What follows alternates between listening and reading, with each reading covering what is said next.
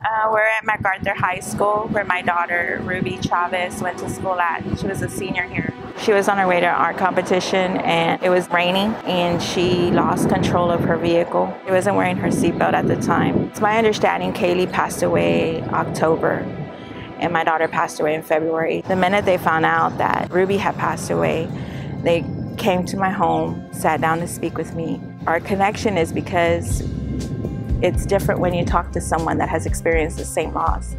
So we automatically bonded. They helped us financially, which I was not expecting at all. My daughter's been gone now 8 months. They've embraced us these 8 months.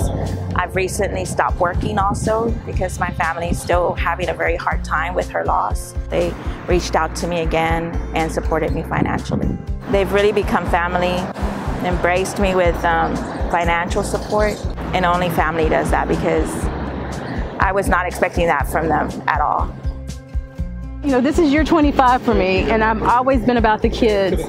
And when I lose a kid, it means a lot to me. And to know I can, represent them in a future or later activity to remember them, it's just something. Remembering Ruby's always on my mind.